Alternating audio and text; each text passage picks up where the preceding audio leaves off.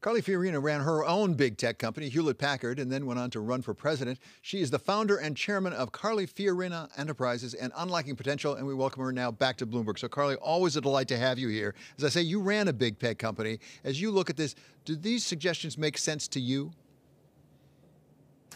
Well, first, David, it's a pleasure to be back with you. And before we get into the specifics, let me just say to you and the audience what I said to several of my Silicon Valley colleagues last week. I think technology, big tech, the Valley, needs to come to grips with the fact that this is a new era now. Technology for the longest time was secure in the knowledge that there was bipartisan support in Washington, D.C. for leaving them alone. They were in a special category. They grew the economy. No one was going to touch them. That era is over. And while there may be disagreement between Republicans and Democrats about the specifics, what there is bipartisan agreement around is the fact that big tech has too much power. There is bipartisan support for that, and Republicans said that in response to this report. There is also bipartisan, may I say, lack of trust in much of the leadership of big tech.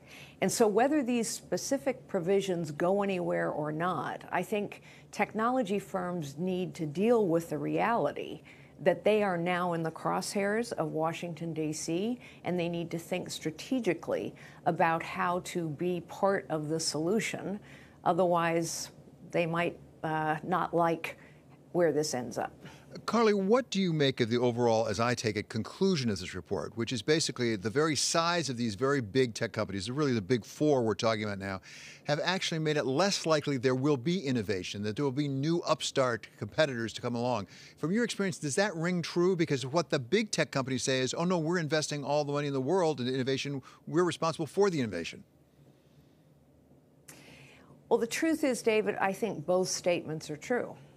I think if you look at where innovation traditionally has come from, it has come from the smaller startups. After all, that's what Google once was. That's what Amazon once was. That's what Apple once was. That's what all these companies, Facebook, once were. And it's also true that these huge technology companies now have a great interest in leveraging others' innovation, but they do so by buying them up. That's what they have done. And finally, I would say it is undoubtedly true that these companies have a market power and a power over consumers, not to mention consumer information, that's really almost unprecedented. And so I think technology companies can no longer make a credible argument that somehow they are in a different category, that if you do anything to internet-based companies in terms of regulation or oversight, that somehow you are going to curtail their growth. I just don't think that argument rings true anymore. And that's why I think strategically they need to think about how to be a part of this conversation instead of just saying, no, there's nothing to see here, there's nothing to do here. That's not going to fly.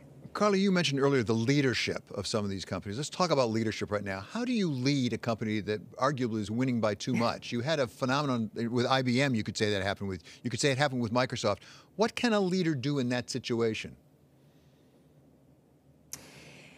Well, first, I think I don't want to be too critical here, but I do think that some of the leaders of some of these companies have damaged their case a bit by being, we now know, less than forthcoming about what was really going on. And so we've seen, I think, too many instances where leaders have come before Capitol Hill, and let's face it, that's not a pleasant experience for any CEO, and CEOs get very outraged about the hypocrisy, all of which is deserved. Nevertheless, when a CEO is found to be less than forthcoming, that's not helpful to their cause.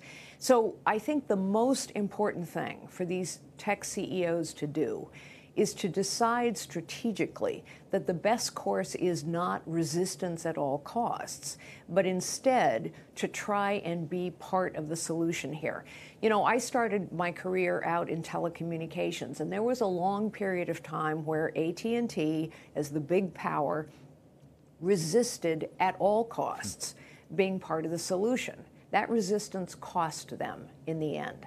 And so I think these CEOs need to think through, what are they willing to live with? How can they influence the legislative process here on both sides of the aisle to come up with something that's going to work? But just leave us alone isn't politically feasible anymore. And I think the economic arguments for just leave it alone, honestly, are no longer completely credible. Just briefly here, the conclusion, Carly, is it a plausible defense to say we've got to worry about China? Well, yes and no. I mean, yes, of course, we do need to worry about China. And that is why our approach to China must be consistent and persistent and strategic. And that requires collaboration between government and business, which hasn't always been in evidence over the last 20 years. It also means that we need to be consistent across administrations when we deal with China and between parties, which we haven't always been. However, these tech companies are winning globally. It's why the European Union has taken some of them on. And so that argument is important, but I don't think it will be successful in saying, just leave us alone.